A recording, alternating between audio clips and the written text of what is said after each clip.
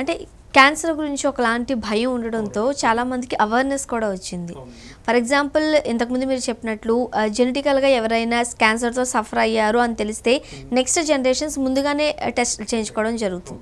జనరల్గా ఈ క్యాన్సర్ అనేది ఏ ఏజ్లో బయటపడే అవకాశం ఉంటుంది, ఏ ఏజ్లో త్వరపడడం మంచిది అని చెప్తారు? అంటే ఇప్పుడు క్యాన్సర్ అనేది మనం తీసుకుంటే కొన్ని రకాల క్యాన్సర్స్ ఉంటాయి. అది కారణం ఏంటి అనేది ఐడెంటిఫై చేయలేము. జెనెటిక్ అనేది ప్రిడిస్పోజిషన్ ఎప్పటికీ ఉంటుంది క్యాన్సర్లో. ఎందుకంటే నేను నా పోస్ట్ గ్రాడ్యుయేషన్ చేసేటప్పుడు కానీ గ్రాడ్యుయేషన్ కొన్నప్పుడు కానీ చాలామంది పేషెంట్స్, అంటే పర్టికులర్ నేను ఉస్మానియా నుంచి చదువుకొని వచ్చానమ్మా. ఉస్మానియాలో తీసుకుంటే మనకు కొంచెం పూర్ పాపులేషన్ ఎక్కువ మంది వస్తుంటారు అక్కడికి. వాళ్ళు చాలామందికి గుట్కాల అలవాట్లు ఉన్న వాళ్ళు చాలామంది వచ్చేవాళ్ళు. నోట్లో మంటగా ఉందని, నోరు తెరవడం ఎక్కువ రావట్లేదు నాకని వస్తారు. వచ్చినప్పుడు వాళ్ళందరూ అడిగే నేను చూస్తాను, లేదు మీరు గుట్కా హ్యాబిట్ ఉందంటే ఉంది అంటారు. పాన్ తింటారా, జర్దా తింటారా, తింటా ఉంటారు. దాని మూలంగా వచ్చిందని ఒక మాట చెప్పేస్తాను. చెప్పగానే నెక్స్ట్ క్వశ్చన్ వాళ్ళు అడిగేది మమ్మల్ని, నా ఫ్రెండ్ 2 సంవత్సరాల నుంచి తింటున్నాడండి, వాడికి ఏం రాలేదు, నేను 2 నెలల నుంచే తింటాను, నాకు ఎలా వచ్చిందని అడుగుతాడు ఒక మాట. సో హానెస్ట్గా చెప్పాలంటే దీనికి నా దగ్గర ఆన్సర్ లేదు. ఎందుకంటే వాళ్ళలో జెనెటిక్ ప్రిడిస్పోజిషన్ అనేది లేదు. కొంతమందిలో జెనెటిక్ ప్రిడిస్పోజిషన్ ఉంటుంది. సో జెనెటిక్గా ఎవరైతే ససెప్టబిలిటీ ఎక్కువ ఉందో వాళ్ళకి వస్తుంది. చూస్తాను చిన్న చిన్న పిల్లలు, అంటే మీరు ఒక్కసారి ఏదైనా క్యాన్సర్ హాస్పిటల్ వెళ్ళినప్పుడు చిన్న చిన్న పిల్లల్ని తీసుకుంటూ కూడా క్యాన్సర్, వాళ్ళు ఏం తప్పు చేశారు, ఏమీ చేయలేదు. అంటే వాళ్ళు ఎటువంటి అలవాట్లు లేవు, ఎటువంటి ప్రాబ్లం లేదు. వాళ్ళ తాతలకో ముత్తాతలకో ఎవరికైనా క్యాన్సర్ ఉందో లేదో కూడా వాళ్ళకు తెలియదు ఆ విషయంలో. వాళ్ళు ఫుడ్ వైజ్ కానీ వేరే విధంగా కూడా ఏమీ వాళ్ళు చేసిన తప్పులేమి ఉండవు, కానీ వాళ్ళకి వచ్చేస్తుంది. సో పర్టికులర్ నేను ఇవన్నీ క్యాన్సర్స్ గురించి, ఓరల్ క్యాన్సర్ గురించి మాట్లాడాలంటే మాత్రం ఓరల్ క్యాన్సర్స్ మేము చూసిన దాంట్లో ఇప్పటివరకు ఈ అలవాట్లు లేకుండా వచ్చిన క్యాన్సర్స్ చాలా తక్కువ. బట్ ఈ అలవాట్ల పరంగా తీసుకుంటే కొన్ని ఏరియాస్లో, ఇప్పుడు మనము పర్టికులర్లీ రాజస్థాన్ లాంటి ఏరియాలు తీసుకుంటే అక్కడ మావా అని తింటుంటారు. అది సో అదొక ట్రెడిషన్గా తింటుంటారు వాళ్ళు. కొన్ని ఏరియాస్లో వక్కపొడి అనేది వాళ్ళకి మామూలుగా ఇచ్చేస్తారు, అంటే ఇంటికి వచ్చిన వాళ్ళకి సాంప్రదాయంగా వక్కపొడి ఇచ్చేస్తారు.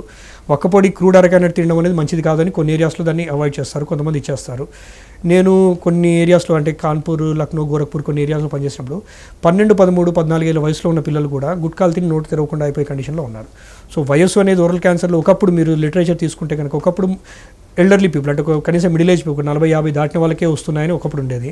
కానీ ఇప్పుడు తీసుకుంటే 20 ఏళ్ళ వయసులో కూడా చాలామందిని మనం ఓరల్ క్యాన్సర్ బారిన చూస్తుంటాం. బట్ జనరల్గా ఏంటంటే మనము నోట్లో ఏదైనా ప్రాబ్లం ఉంది, ఇప్పుడు ప్రీ క్యాన్సర్ అన్న మాట మాట్లాడడం. ప్రీ క్యాన్సర్ అంటే ఏంటంటే నోట్లో చిన్న అల్సర్స్గా, పుండుగా, మంటగా ఉంది, నోట్లో ఏదైనా ఇబ్బందిగా ఉంది, ఇమీడియట్గా చూపించుకోగని. అంటే ఎప్పుడు కూడా నొప్పి ఉన్నప్పుడు మనం డాక్టర్ దగ్గరికి వెళ్ళామనుకోండి, అది క్యాన్సర్గా ఉండే అవకాశం చాలా తక్కువ. అంటే క్యాన్సర్లో ఉన్న మెయిన్ లక్షణం ఏంటంటే నొప్పి అనేది అంత మెయిన్ ఫీచర్ కాదు. అక్కడ నొప్పి ఉండొచ్చు అక్కడ, కానీ అది మెయిన్ ఫీచర్ కాదు. నొప్పి బాగా ఉంది, ఏదో ఇబ్బంది బాగా ఉంది, ఇమీడియట్గా వెళ్తే మనం దాన్ని రెక్టిఫై చేసుకోవాలి. బట్ అదే పెద్ద క్వశ్చన్ మార్క్ కదా డాక్టర్. ఫర్ ఎగ్జాంపుల్ పెయిన్ ఉందనుకోండి, దాన్నే మనం నెగ్లెక్ట్ చేస్తూ ఉంటాం. ఒక మందు వేసుకుంటే తగ్గిపోద్దిలే, ఒక ట్యాబ్లెట్ వేసుకుంటే తగ్గిపోద్ది అని నెగ్లిజెన్స్ ష్యూర్గా ఉంటుంది. అలాంటిది అక్కడ ఏ నొప్పి లేదు, దానికి సంబంధించిన సిమ్టమ్స్ తెలియవు. సో అలాంటప్పుడు అక్కడ క్యాన్సర్ ఉందని మనం ఎట్లా తలంచుకుంటాం, ఎందుకు డాక్టర్ దగ్గరికి వెళ్తాం? అంటే ఇప్పుడు ఎందుకు అంటే దీనికి మేము జనరల్గా ఏం చేస్తామంటే, ఇప్పుడు చిన్న పిల్లలు, ఇప్పుడు మేము క్లినిక్స్లో ట్రీట్మెంట్ చేస్తున్నప్పుడు పిల్లల్ని తీసుకుని వస్తుంటారు. ఒకప్పుడు పిల్లల్లో రూట్ కెనాల్ ట్రీట్మెంట్ అనేది చాలా తక్కువ, అంటే కొన్ని సంవత్సరాలకు ముందు. బట్ ఇప్పుడు ఏమవుతుందంటే పిల్లల్లో రూట్ కెనాల్ ట్రీట్మెంట్ అనేది చాలా కామన్గా చేస్తున్నాము. ఎంత చిన్న పిల్లలు అంటే అఫ్కోర్స్ రూట్ కెనాల్ కాదు, వేరే ప్రాబ్లం. ఒక క్లెఫ్ట్ పేషెంట్, నా యంగెస్ట్ పేషెంట్ 1 month బేబీ అమ్మ. 1 month బేబీకి ఏంటంటే అఫ్కోర్స్ జెనెటిక్గా తన క్లెఫ్ట్ ఫామ్ అయింది కాబట్టి అది. బట్ అదర్వైజ్ చూసుకుంటే 2 సంవత్సరాల పిల్లలు, అంటే 2 సంవత్సరాల పిల్లలు కొంతమందిలో పళ్ళు కూడా మొత్తం రావు. కానీ ఇప్పుడు ప్రాబ్లం ఏంటంటే పేరెంట్స్ ఇద్దరు బిజీగా ఉంటారు ఫస్ట్ థింగ్. సో సాయంత్రం ఇంటికి వచ్చిన తర్వాత పిల్లలు పడుకోవాలన్నప్పుడు ఏం చేస్తామంటే వాళ్ళు తినడానికి మారం చేస్తుంటారు, పడుకోబెట్టాలి. సో కొంతమందికి అట్లా నోట్లో బాటిల్ పెట్టేసి తాగిపిస్తూ పడుకుంటారు. సో నర్సింగ్ బాటిల్ కేరీస్ అనేది ఒక పెద్దది, అది ఇప్పుడే కాదు, ఒక 30 సంవత్సరాల నుంచి 40 సంవత్సరాల నుంచి అది ఉంది. నర్సింగ్ బాటిల్ కేరీస్ అంటే నోట్లో వాటర్ బాటిల్, ఇప్పుడు మదర్స్ మిల్క్ ఉందనుకోండి, మదర్స్ మిల్క్ అనేది ఒక న్యూట్రిషనల్ వాల్యూనే కాకుండా అది బాడీకి అన్ని రకాలు హెల్ప్ చేస్తుంది. కానీ ఇప్పుడు అది కొంచెం తగ్గినట్టు కానీ ఏ కారణం చేత అయినా కానీ బాటిల్ నోట్లో పెట్టినప్పుడు ఆ బాటిల్ పాలు తాగుతూ పిల్లలు పడుకున్నప్పుడు ఏంటంటే నోట్లో కొన్ని పాలు అట్లా ఉండిపోతాయి. అది మింగరు, చివరి ఏదనేది మింగరు అనమాట. మింగినప్పుడు ఆ నోట్లో పాలు ఉండిపోయిన పాలలో ఉండే కార్బోహైడ్రేట్స్ కానీ వేరే ఏవైనా కానీ పళ్ళన్నీ పుచ్చిపోతుంటాయి. సో 2 సంవత్సరాల వయసులోనే పళ్ళు పుచ్చిపోయి తీసుకొచ్చిన పేషెంట్స్ చాలామంది ఉంటారు. సో ఇవన్నీ తీసుకున్నప్పుడు ఏంటంటే ఆ ఏజ్ ఆఫ్ ఇన్సిడెన్స్ అనేది తగ్గిపోతుంది రోజుకి. వాళ్ళకి ఏం చేయాలంటే ఆ పళ్ళు కనీసం కాపాడగలగాలి. పళ్ళతో ఏంటి, పళ్ళే కదా ఊడిపోతాయి కదా, మళ్ళీ పర్మనెంట్తో వస్తాయి కదా అంటారు. కరెక్టే, పర్మనెంట్తో వస్తాయి. కానీ పళ్ళు ఉన్నప్పుడు ఆ బోన్ వర్క్ ఏంటంటే ఆ పళ్ళని గట్టిగా పట్టుకోవడం. ఆ పళ్ళు లేవనుకోండి, పాడైపోయాయి, పళ్ళు తీసేయాల్సి వచ్చింది, ఆ బోన్కి ఫంక్షన్ ఉండదు. ఫంక్షన్ ఉన్నప్పుడు బోన్ అరిగిపోతుంది, పర్మనెంట్ వచ్చేయడం సరిగా రాదు, దాంతో రకరకాల మాటలు స్పీచ్లో తేడా రావడం కానీ ఇవన్నీ కూడా డెవలప్ అవుతుంటాయి. సో ఇవన్నీ కూడా ఉండకూడదంటే మీరు అడిగారు ఎలా తెలుసుకోవాలనేది. చాలా ఈజీ ఏంటంటే రోజు నైట్ పడుకునే ముందు బ్రష్ చేసుకోవడము. చిన్నపిల్లలైనా అంటే పళ్ళు నోట్లో ఎప్పుడు బ్రష్ చేసుకోవాలి పిల్లలు అంటే నోట్లో పన్ను కనబడిందంటే బ్రష్ చేయండి అంటాం అంతే. అంటే ఫస్ట్ 6 months అప్పుడు కొంతమంది కనబడుతుంది, ఎలా బ్రష్ చేస్తారో చేసుకోలేరు, చిన్న చిన్న టంగ్ క్లీనర్స్ లాంటివి దొరుకుతాయి, దాంతో క్లీన్ చేసుకోవడం. ఒక్కసారి 2 years పళ్ళన్నీ వచ్చాయి, డెంటిస్ట్ దగ్గర రెగ్యులర్గా తీసుకెళ్ళడము. అంటే 6 నెలలకు ఒకసారి డెంటిస్ట్ దగ్గర తీసుకెళ్ళాలంటే అవసరమా అంటే డెంటిస్ట్ దగ్గర ట్రీట్మెంట్ కోసం తీసుకెళ్ళకూడదు, చెకప్ కోసం తీసుకెళ్ళాలి. అంటే ఏదైనా ప్రాబ్లమ్స్ ఉన్నాయా, ఇప్పుడు ఇందాక చెప్పాను మీకు పళ్ళు పుచ్చిపోవడం అనేది, పళ్ళు పుచ్చిపోవడం తీసుకుంటే కనుక చిన్నగా డికే స్టార్ట్ అయింది, అక్కడ చూస్తే సింపుల్ ట్రీట్మెంట్తో అయిపోతుంది, ఫిల్లింగ్ చేస్తే అయిపోతుంది. అది పెరిగింది, ట్రీట్మెంట్ కూడా పెరుగుతుంది. అండ్ పిల్లలు భయపడతారు ట్రీట్మెంట్కి. ఇవన్నీ ఉన్నప్పుడు ప్రివెన్షన్ చేసుకోవాలి అంటే మాత్రం రెగ్యులర్ చెకప్స్ చేయించుకోవడం. ప్రాబ్లం ఉన్నా లేకపోయినా రెగ్యులర్ చెకప్ చేయించుకోండి. ఇప్పుడు మీరు ఎన్ని కార్పొరేట్కి వెళ్ళినా కానీ, ఏ సాఫ్ట్వేర్కి వెళ్ళినా కానీ వాళ్ళు ఉన్న ఎంప్లాయీస్ అందరికీ 6 నెలలకు ఒకసారి, సంవత్సరానికి ఒకసారి మాస్టర్ చెకప్ని చేయించేస్తారు. ఇప్పుడు స్కూల్స్లో కూడా చేస్తున్నారు. స్కూల్స్లో చెకప్ చేసినప్పుడు కూడా చెకప్ చేస్తారు, ప్రాబ్లం ఉందని రాస్తారు, ఇంటికి వెళ్ళి చూపిస్తారు పేరెంట్స్కి, బిజీగా ఉండి మళ్ళీ వాళ్ళు డాక్టర్కి వెళ్ళడం అని మర్చిపోతుంటారు. సో ఈ మర్చిపోవడం అనే నెగ్లిజెన్స్ పక్కన పెడితే, పర్టికులర్లీ ఓరల్ క్యావిటీలో డెంటల్లో తీసుకుంటే కనుక 95% of the problems simple care తీసుకుంటే ప్రివెంట్ చేసుకోవచ్చు. ఒక 5% మాత్రం అవి మనం అంటే విజ్డమ్ టూత్ వంకరగా రావడం కానీ, పళ్ళు ఎత్తుగా రావడం కానీ ఇటువంటి మనం ప్రివెంట్ చేసే అవకాశం తక్కువగా ఉంటుంది. బట్ అదర్వైజ్ మిగిలినవన్నీ మాత్రం మనం 6 నెలలకు ఒకసారి చెకప్ చేయించుకుంటే ఈజీగా కంట్రోల్ చేసుకోవచ్చు. డాక్టర్, మీరు మేల్స్ని ఫీమేల్స్ని ఇద్దరిని చూస్తూ ఉంటారు కదా, సో ఇద్దరిలో అంటే మేల్స్ తొందరగా జాగ్రత్త పడాలా, ఫీమేల్స్ తొందరగా జాగ్రత్త పడాలా? అంటే ఈ విషయంలో మేల్ ఫీమేల్ అని పెద్దగా తేడా చూపించలేము మనము. బట్ ముందుగా చెప్పాల్సింది ఏంటంటే చెకప్ అనేది అందరూ చేయించుకోవడం మంచిదే. బట్ కొన్ని రకాల వ్యాధులు అంటే పర్టికులర్లీ చిగుళ్ళకు సంబంధించిన వ్యాధులు ఉంటాయి. అంటే ఫీమేల్స్లో ప్రాబ్లం ఏంటంటే కొన్ని హార్మోనల్ చేంజెస్ అనేది చాలా ఎక్కువగా చూస్తుంటాము. అంటే వాళ్ళు మెచ్యూరిటీ ఏజ్ వచ్చినప్పటి నుంచి కానీ వెళ్ళలేనప్పుడు వాళ్ళకున్న హార్మోనల్ చేంజెస్ మూలంగా చిగుళ్ళ ప్రాబ్లమ్స్ ఎక్కువగా వచ్చాము. అంటే చిగురు ఇప్పుడు క్యాన్సర్గా పరంగా మాట్లాడుకోవాలంటే ఎందుకు వస్తుంది క్యాన్సర్ అంటే దానికి రకరకాల కారణాలు ఉంటాయి. అందులో సింపుల్ రీజన్ తీసుకుంటే కనుక క్రానిక్ సెప్సిస్ అంటాం. అంటే నోట్లో ఇన్ఫెక్షన్ అనేది లాంగ్ టర్మ్గా ఉంటే కూడా అది క్యాన్సర్గా మారే అవకాశం ఉంటుంది.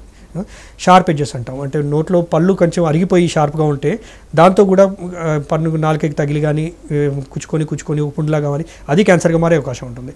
సో ఏదైనా క్రానిక్గా ఉన్నప్పుడు అంటే మనకు ఫిమేల్స్లో ఒక డిసడ్వాంటేజ్ ఏంటంటే హార్మోనల్ చేంజెస్ మూలంగా చిగుల వాపులు రావడము, ఇటువంటి వాటి మూలంగా క్యాన్సర్గా వచ్చే అంటే ఇన్ఫెక్షన్ రావచ్చే అవకాశం ఉంటుంది.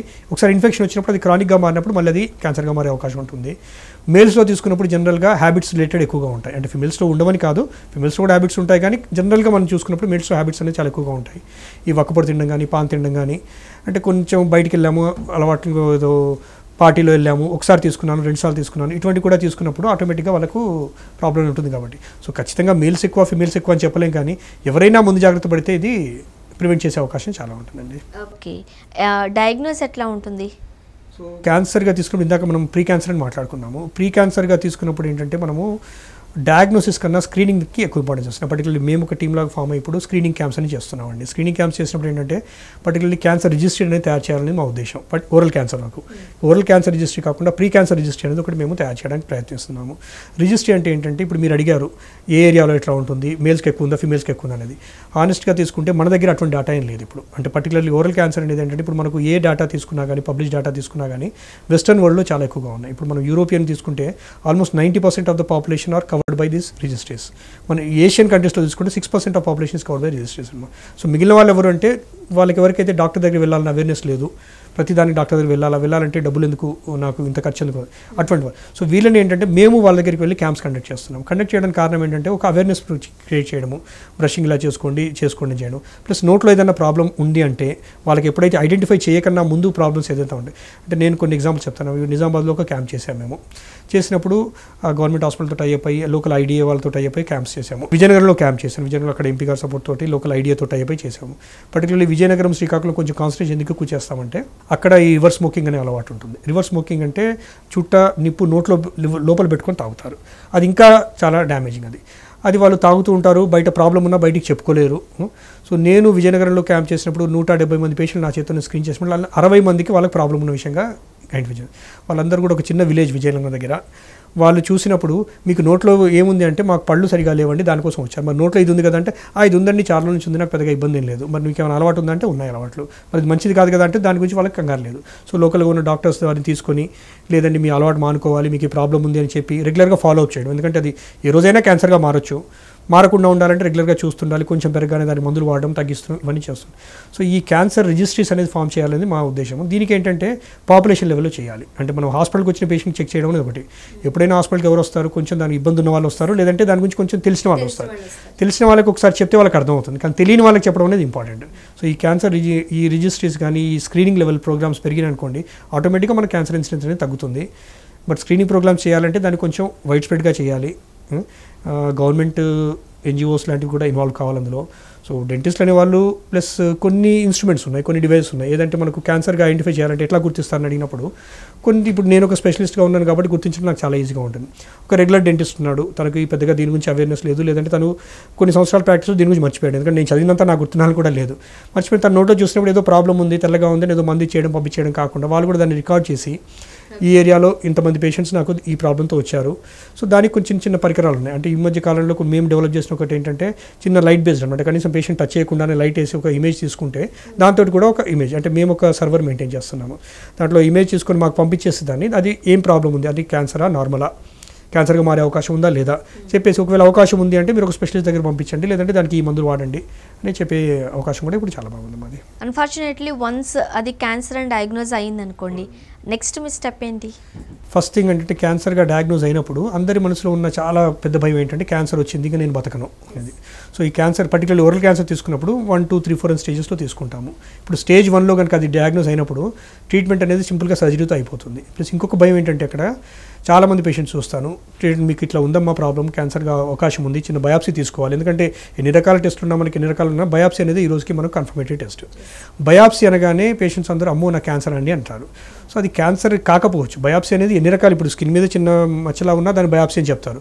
బయాప్సీ అనేది క్యాన్సర్కి మాత్రమే కాదు, చాలా వాటికి పరిష్కారం ఇష్టపత్రాలు దేనికన్నా చేస్తుంటాం అది.